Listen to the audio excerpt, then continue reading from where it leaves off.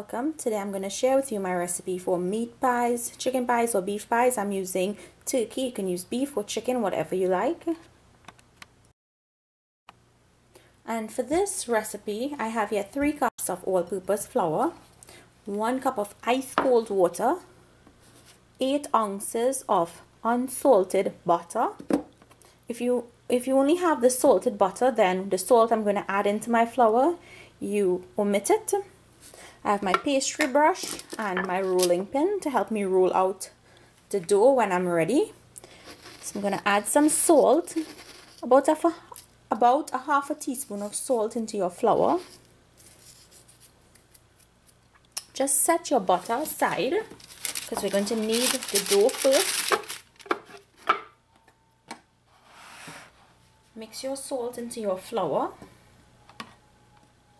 and add enough water to create a firm dough, and we're going to knead this really quickly because we don't want that gluten to form.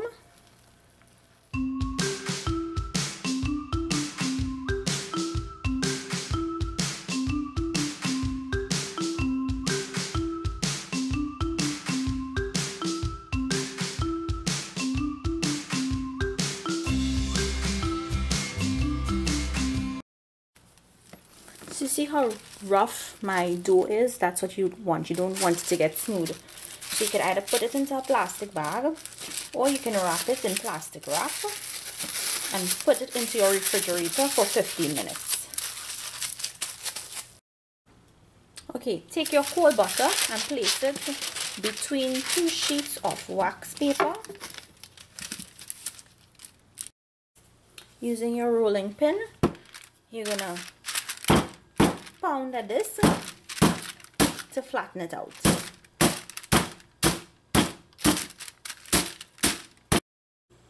Okay, remove your wax paper if it's ripped like mine is. Just remove it and discard it. And you have to move really quickly with this because, as you can see, it's going to get soft on you. Place it onto a piece of plastic wrap and fold it and keep it into your refrigerator until your dough is ready. Okay, now we're going to roll out our dough into a large rectangle, so lightly flour your surface. Go ahead and open it out a little.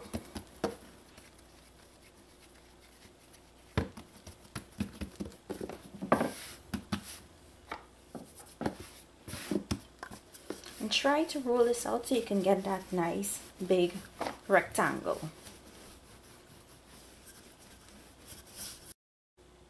Okay, so this size is pretty good. You want to make sure it's big enough that your butter will fit in it properly and you can be able to wrap it up.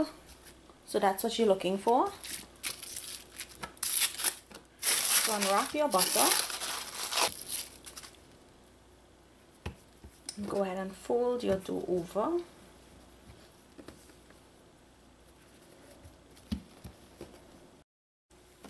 Now you're going to wrap this in plastic wrap.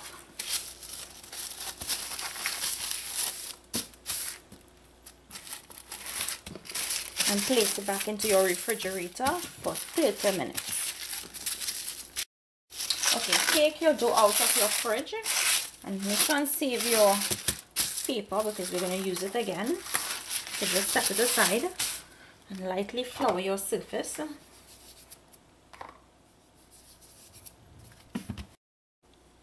So you're going to roll it this way, the longest side up and down.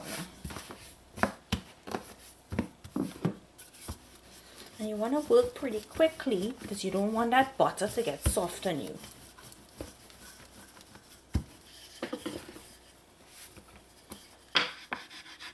I'm just using this to help me get it straight.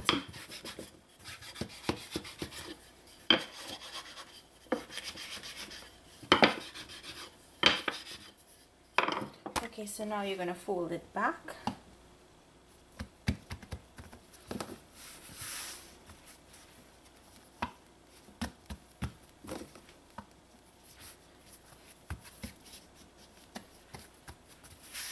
and wrap it into your plastic wrap again.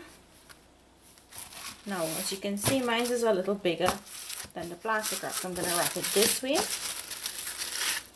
And if your plastic wrap doesn't fit, just use another piece, because you don't want to leave this exposed in the fridge. It's going to dry out on you. Or you can use a cloth if you like. So I'm going to put this into my refrigerator for another 30 minutes. We're going to do this 2 more times. This is one fold. We have to do this 2 more times before our pastry dough or our puff pastry dough is ready. Okay, so now to make the meat filling for our meat pies. And here I have a small onion finely chopped, 2 tablespoons of minced garlic, some celery chopped, scallions chopped, bandanya, hot pepper finely chopped. Whatever meat you want to use, it's minced meat. If it's beef or turkey or chicken, I'm using turkey because I do not eat beef. Salt and black pepper to taste, and some oil to cook everything. So to a pot or a skillet, you're going to add some oil. When your oil is hot, add in your minced meat. You want to brown this minced meat. Do not add any salt as yet. We'll add the salt once it's browned. Once your meat has gotten a brown color, you want to put some salt to taste.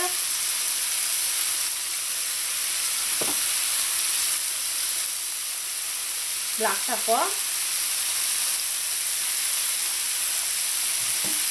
And all the other ingredients. So hot pepper, bandanya or green seasoning, scallions, celery, garlic, and onion. The more seasonings you put in this, the better it will taste. You really want this filling to be nice and flavorful. So now you're going to cook this on medium-low so that all of those seasonings get nice and soft. Already starts to smell really fragrant. So my filling is finished. The onions are nice and tender, and I tasted it for salt, and it has the perfect amount of salt for me. So make sure and taste yours and adjust your salt accordingly. Now we're going to put this aside and leave it to cool out. We're going to move on onto the pastry, rolling out the pastry for this. Okay, so the next thing you want to do is cut your pastry, or cut a piece of the pastry, how much you would like to use for this recipe. So I'm going to cut mine into a third. Here, I'm going to just cut it into thirds. I can always cut it after. And put away the rest of your pastry into single bags. And you can keep this in your freezer for a couple of months. They stay really good. And once they're nice and sealed, they won't dry out on you. Before you continue, put up your oven to heat up at 400 degrees Fahrenheit. Now, lightly flour your surface.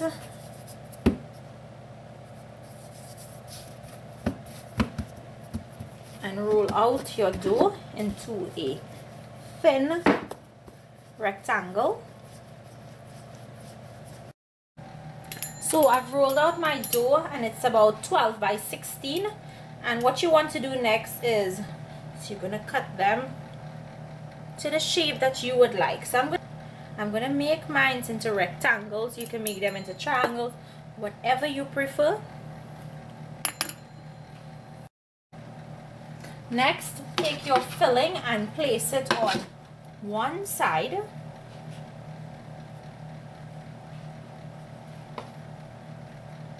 You want to put enough filling.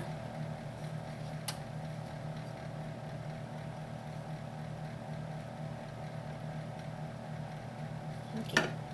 Then you take this side and you bring it over to cover it.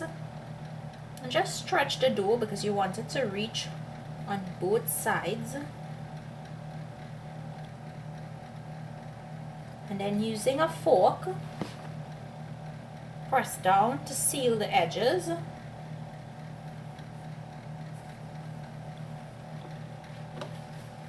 Place it onto a baking tray and continue doing this until you filled out all of them.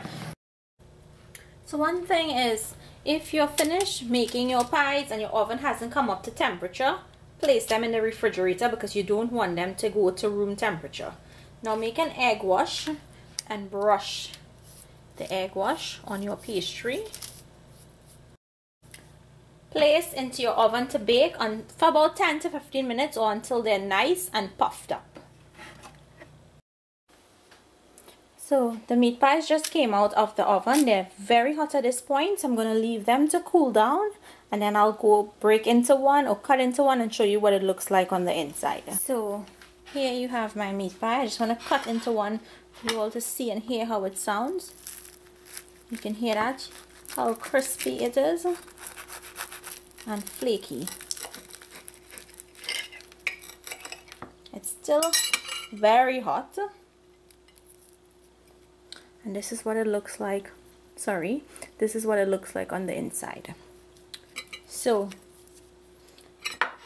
I hope you guys enjoyed today's recipe. Make it and let me know down below if you like it. Thank you all for watching, and I'll see you all another day with another one of my recipes. Enjoy!